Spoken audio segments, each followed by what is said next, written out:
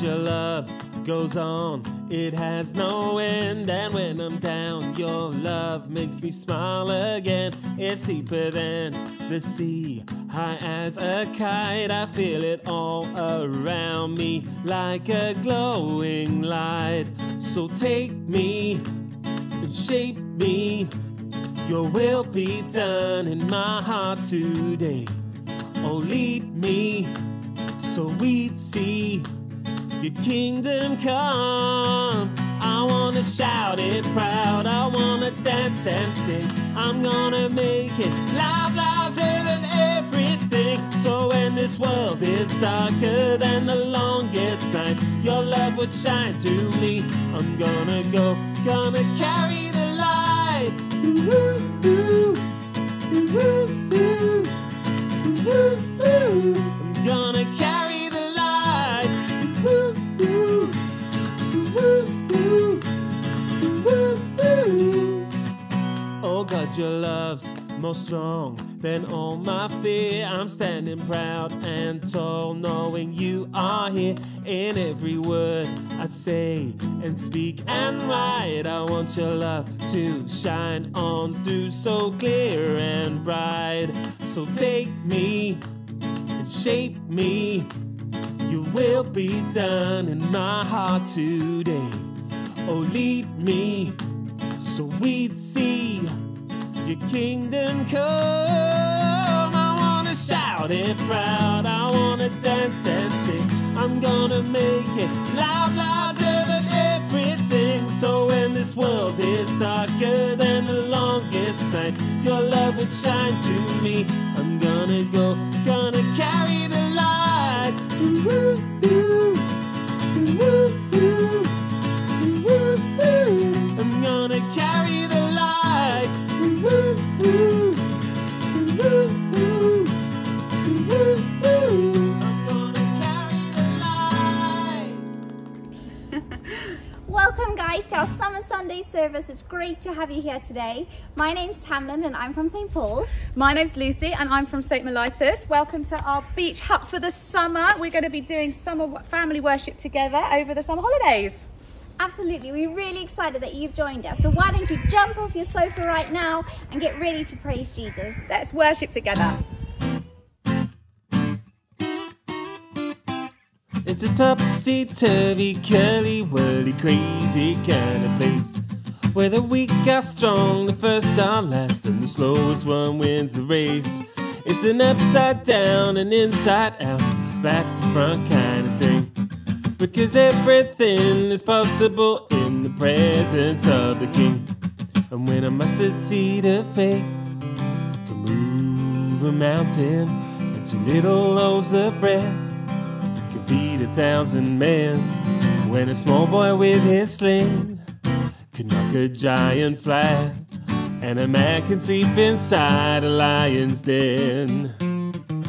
It's a topsy-turvy, curly-whirly, crazy kind of place, where the weak are strong, the first are last, and the slowest one wins the race. It's an upside-down and inside-out, back-to-front kind of thing, because everything is possible in the presence of the King. And when the lame begin to dance, and the blind man starts to see, and a tankard full of water becomes a vintage red, when a faithful fisherman can walk upon a lake, and from his grave a man wakes from the dead. Ew. It's a topsy-turvy, curly-whirly, crazy kind of place, where the weak are strong, the first are last, and the slowest one wins the race. It's an upside-down and inside-out, back-to-front kind of thing, because everything is possible in the presence of the King. Now when the lame begin to dance, and the blind man starts to see, and a tankard full of water becomes a vintage red, when a faithful fisherman can walk upon a lake, and from his grave a man wakes from the dead. It's a topsy-turvy, curly-whirly, crazy kind of place, where the weak are strong, the first are last, and the slowest one wins the race. It's an upside down and inside out, back to front kind of thing. Because everything is possible in the presence of the King.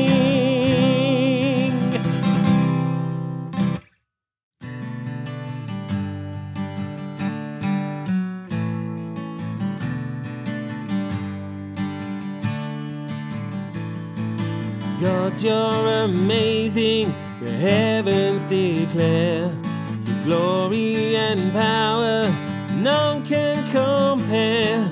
I look in wonder at all you have made. Oceans and mountains speak of your name. Creation shouts of you. Super strong God, you love me.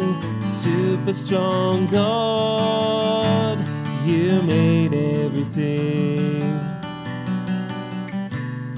so beautiful.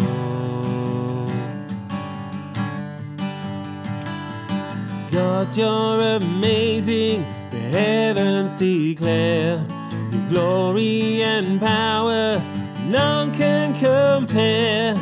I look in wonder at all you have made. Oceans and mountains speak of your name. Creation shouts of you. Super strong God, you love me. Super strong God, you made everything so beautiful. Super strong God, you love me. Super strong God, you made everything so beautiful.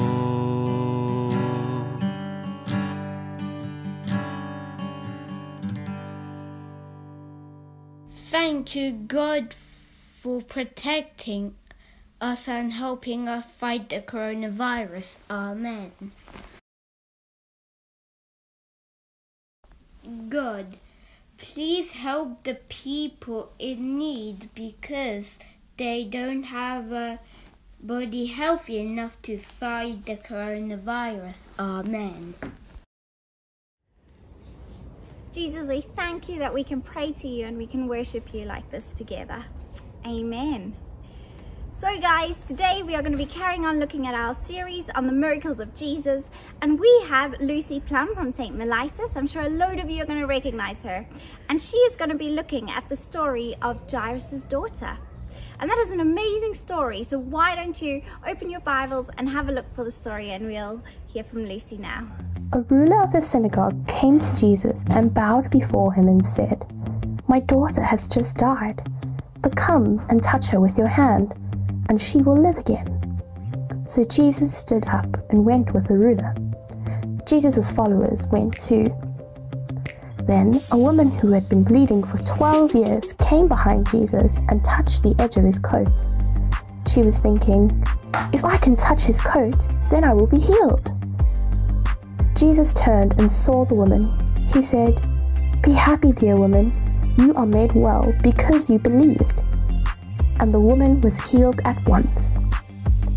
Jesus continued along with the ruler and went to the ruler's house.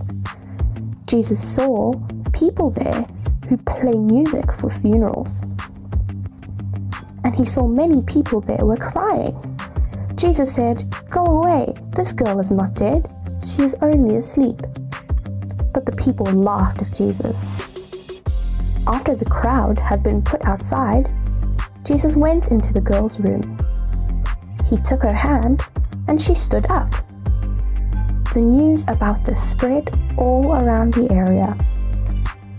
Hi everyone, my name's Lucy and it's nice to be with you this morning. So we've just heard with our fun little bits of paper the story of Jairus and his little girl and how God healed her. So let's think a bit more about that story. But before we get into the story, I just wondered, have you ever been in a situation where you've asked someone for help? I'm sure we all have, right? Maybe you've asked a grown-up, maybe it was your mummy or daddy or a friend. I remember once we was in a restaurant eating with my husband Stu, who spoke a few weeks ago, and you know what? He fainted, which meant he just kind of went, oh, because he wasn't feeling very well in the middle of the restaurant, and he fell on the floor, and I was like, ah, help! And I stood up and asked for help, and these lovely people came and rescued me, and they called the ambulance, and it was all good, and they looked after Stu, and everything was okay. Sometimes we all need help, don't we? Or my little girl, we recently went to the climbing frame because we were excited that the playground's back open again, and she was on the monkey bars, and then suddenly she was hanging, and she was like, Mummy, help! And I had to go and hold her and help get her down. We all need to ask for help for different things. But if you're not feeling very well, what do your parents do? If you have a tummy ache or a headache or something, what might your parents do? Maybe they'll give you some medicine, a bit like this, what I give my children. Maybe they might take you to the doctor and just the doctor check it out. Yeah, different things we do to make us feel better. But what if you were so sick? Imagine this is my little baby here. My baby was so sick that I thought it might die. That's just the worst, isn't it? What would I do? Probably phone the doctor, phone 999. The ambulance would come, they'd take the baby to hospital and try and make the baby better. But our stories today, they didn't have ambulances and hospitals. They couldn't use that. They needed a miracle for their little girl to get better. Now, the thing is about our story today, I'm just going to put my baby down because you know what? The little girl wasn't this little.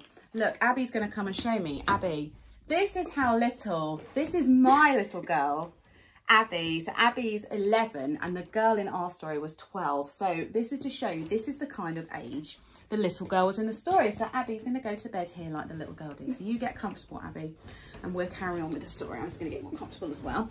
So who can remember the name of the man? The man's name was Jairus. Jairus was the daddy of the little girl.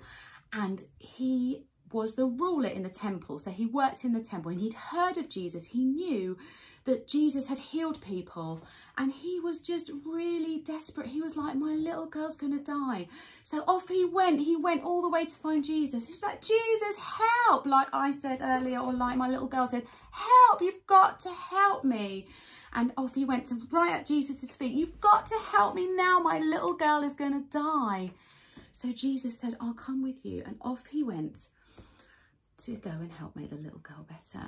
And then Jesus got stopped on the way. And as they were on their way to the little girl's house, the little girl is ill. Suddenly the servants come and they're like, don't bother Jesus anymore. Your little girl has died.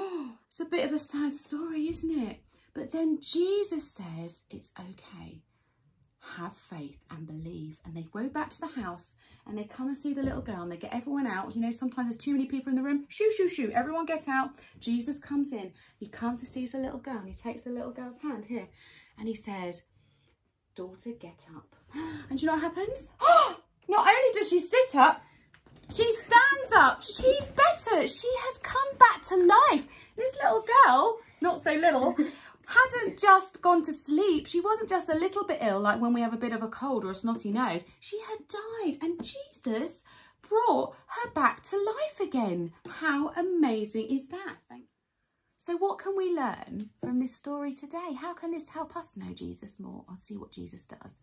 Well, firstly, Jairus, the little girl's daddy, loved his little girl so much that he went to Jesus. He was so desperate for his little girl to get better. He could have sent the servant, couldn't he? But he went himself to go and see Jesus because he just believed that Jesus was the answer. And he was so desperate for his little girl to be okay. Off he went. And to do that, he had to have something called faith. Now, I just want to show you an example of how we can understand what faith is now.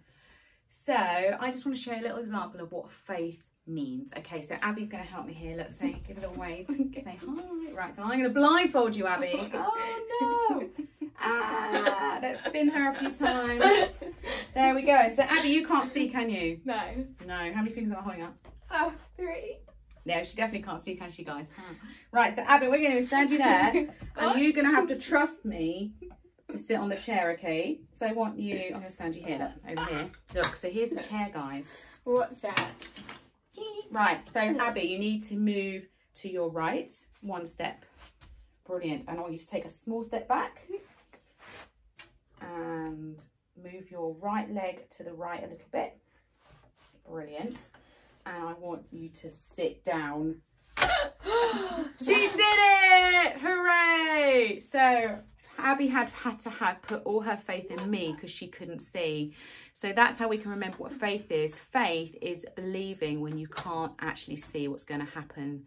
And that's how it is with Jesus. We've got to trust him, even though we can't see what he's doing, that he's going to guide us and we're not going to fall on the floor and miss the chair. Right, let's continue with the talk. There's a verse that's come up on the screen now saying, humanly speaking, it is impossible. Like the little girl, Jairus' little girl, it was humanly impossible for her to come back to life. But with God, all things are possible. So maybe today you have something big. Maybe you're really worried about the coronavirus and we're just like, come on, Lord, we want a vaccine. We pray for that. We can trust God for what's going to happen.